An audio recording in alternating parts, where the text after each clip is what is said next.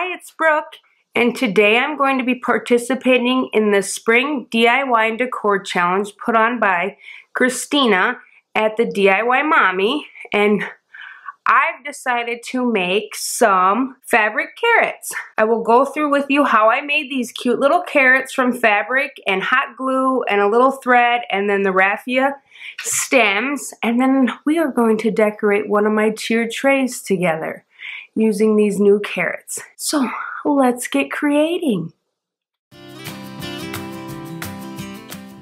So to make these carrots, I just got some gray checked fabric from Hobby Lobby, and they have all sorts of colors, and I noticed that there's a lot of like black and white buffalo check fabric carrots that you can buy, but no gray, and I wanted to do gray with my decor, so that's why I decided to make some. So fabrics from Hobby Lobby. I found the raffia also at Hobby Lobby. I used a 40% off of this and the fabric. I've seen green raffia at the Dollar Tree, but of course I couldn't find any when I needed it. And then I just got a ruler and a pencil to draw lines on my fabric to make the pennant shapes. And then a good pair of fabric scissors, and then needle and thread to sew up the top on the carrots to cinch it closed, and then also my hot glue gun. And I just have a little hot glue gun from Hobby Lobby, and it's just a low temp one. To start my carrots, as you can see, I drew some triangles here on my checkered fabric, and what I did is I just took my ruler and I measured 4 inches over. And then I went down 8 inches, and then to do that one, to get, you want the point in the center of the top, so then you go over 2, and then over 4, and over 4, and then I went over 4 more here. So I have 2, 2, and 2, so then I can make 3 carrots, because you're going to need 2 triangles per carrot. And I just did this lightly with my mechanical pencil. So now I can go and cut out my carrots and put them together.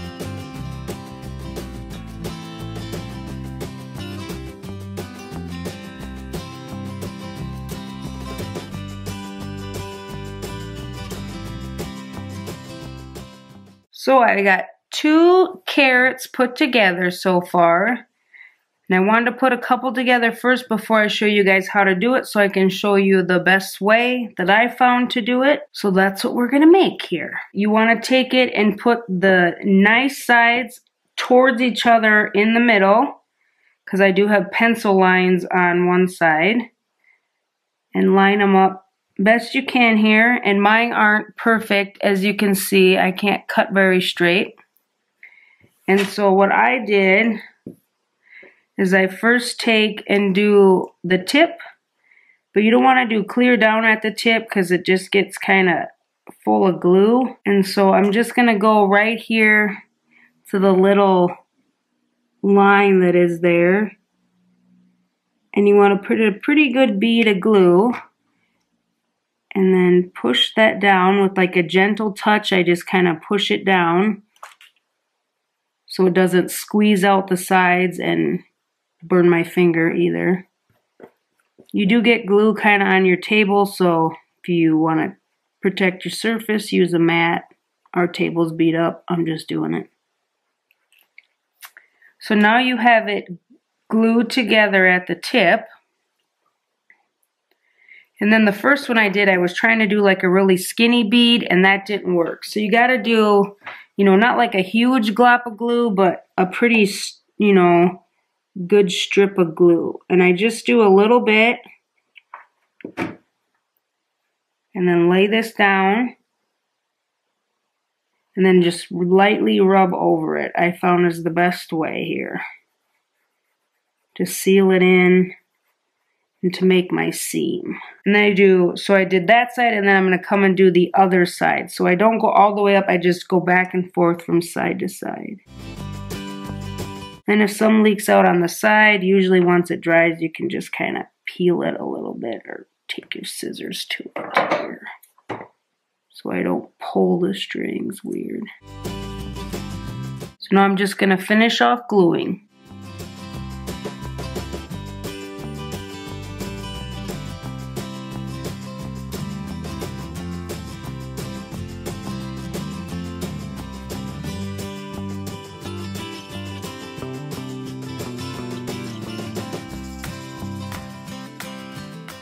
Okay, now I have it completely glued all the way around the edges. I'm just going to run my fingers over them, make sure they're good and tight, and then just inside out your triangle.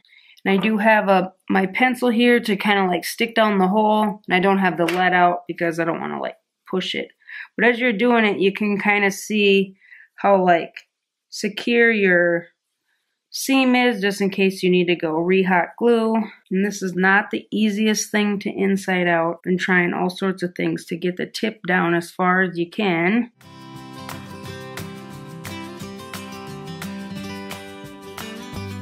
So I got the tip out pretty good, and then I just have an old pillow here that I wasn't using, and so I just cut a little hole in the guy and I just pull out his stuffing, and that's what I use for my stuffing material. And it's kind of lumpy, and so I kind of like take it apart and shred it. But you can use any fill you can get from Walmart, Hobby Lobby, or your craft store. But I just had this old pillow on hand and was going to get rid of it anyway, so I've just been using it for my stuffing.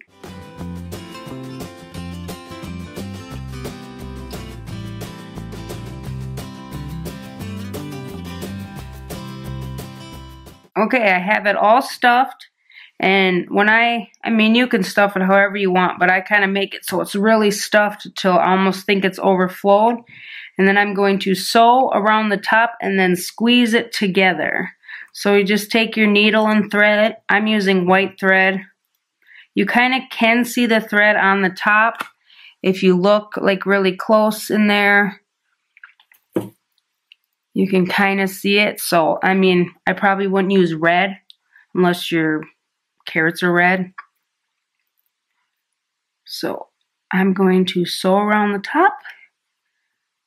Get my knot in my string here. And I'm just going to start at one of the seams. And I'm starting like right here, real close to the top. And then my knot. And then you want to go next to it, just a little ways over. I don't know what kind of stitch this is called. And then you go back out a little ways over.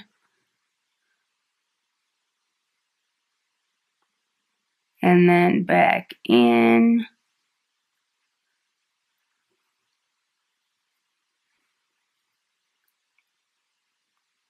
And then back out. And you can see when I pull it now, it'll like tighten up.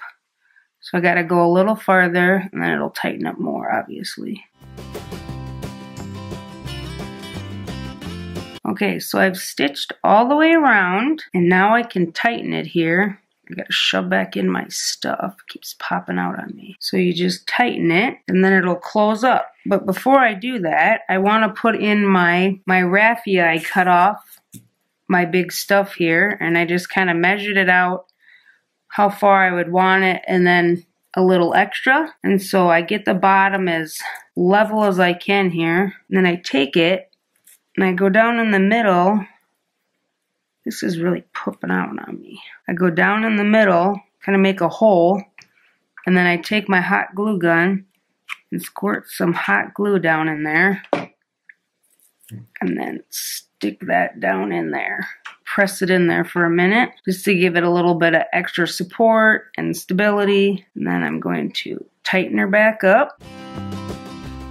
So now you want to pull it tight, and my needle is still threaded, and you're going to take your needle and thread, and you're going to kind of like weave through to the other side to kind of, make it stay, you know, go from one side to the next. It's hard to see without my stem in the way. And then you can pull it tight. So you're trying to like, but be careful so you don't like pop it open, you know. So there, I'm getting it so it pulls tight. And then I kind of push down, you know, the seam as best I can as I'm doing this.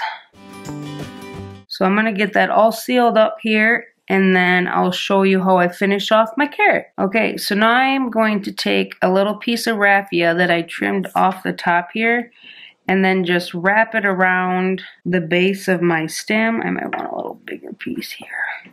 And then it kind of covers up all my stitching there a little bit and just gives it a little finished look, as you can kind of see on these other ones.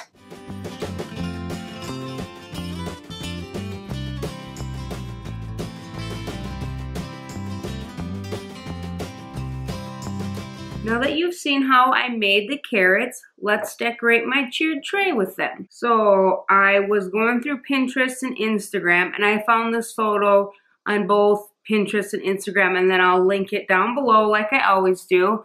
So here's the photo of the tiered tray that is going to inspire my tiered tray. And I'm not going to do it nearly as neutral as this one is, because that's just not how I roll. Why I wanted to do this one is I had picked up a bunny very similar to that off of Marshalls.com. So this was kind of the starting point for that, and then I just went through my stuff and picked out stuff that was similar, that would kind of fit the same, and we're gonna decorate my tiered tray with it. And so when I saw this picture and I saw the carrots up here in the cup, I was like, I need to make some, because I didn't want orange. I did want it a little more neutral, so and I have only orange carrots, so that's what led to me making my little gray check carrots too. So that's what inspired, like I wanted to use this bunny, found this, and then said I need to make some carrots. So in the picture it shows that spring with the carrots. Well, I don't have a little white thing like that, but I do have this cute little metal olive bucket, and I'm just going to stick my little carrots in there. Like the bunny's here, and then there's like an egg here. I'm going to take, and I did get the set of Ray Dunn eggs off of tjmax.com. I wanted these so bad, so I splurged and got them. And we're just gonna stick the little hop right there.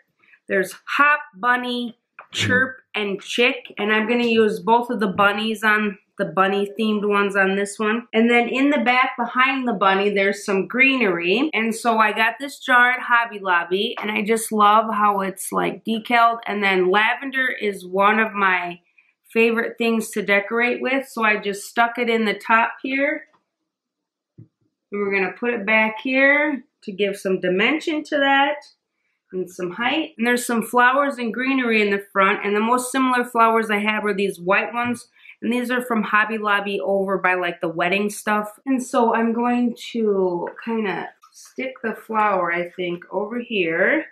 And then I grabbed some of my lamb's ear from downstairs. I'm gonna put that in the greenery. So there's my top for now. And so now let's fill in the bottom. And in the picture, they have a little planter with some greenery coming, like white bald greenery coming out of it. Well, I don't have that. And I have this little metal basket, so I just filled it with some eggs that I had from Hobby Lobby last year. And then I'm just gonna stick that off to the side, because I do have this hanging succulent, so I thought that would be a good mix, you know, similar to that, but then it kind of matches the rest of my stuff and adds a little more color like I like. And then they have a Hello Spring sign in the middle. I don't have that.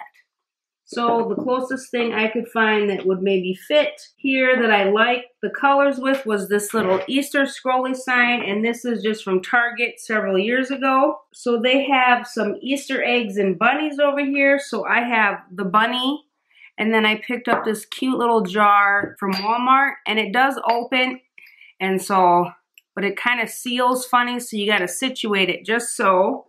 So I'm going to stick this kind of over here.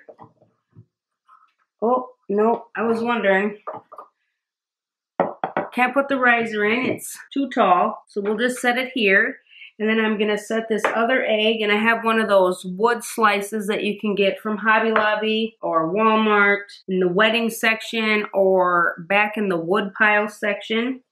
So we're just gonna put that in here like that. And then if you see in the picture, it has this dangly little bunny right there.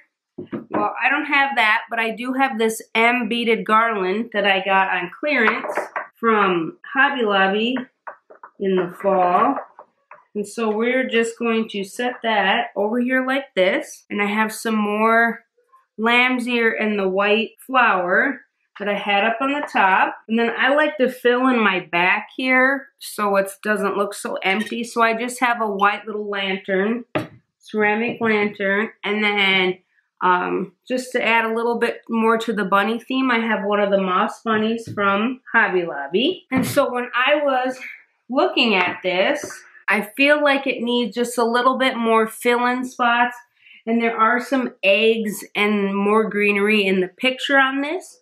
So I am just going to take some little eggs that I have from Hobby Lobby, bags of colored eggs that you can get, and then I have some moss stones from the Dollar Tree that I'm just going to fill this in a little bit with. And then maybe a moss egg over there. I kind of like the moss over here. And then I had put a couple eggs up here. And another moss stone maybe over here a little bit. And try to keep this low so you can still see the Easter in it. So there's my Easter tiered tray using my DIY gray check carrots. And I think it turned out just super cute, and I love using those inspiring photos that I find, and then using my stuff or maybe a few things that I've picked up to recreate it in my style if it's not necessarily my style, where that was very neutral and I'm a little more colorful. I like to use the pastels and everything for Easter. So I hope you enjoyed my spring DIY and decor challenge video. Hit that like button and subscribe, and hello, welcome, and I will see you in the next one.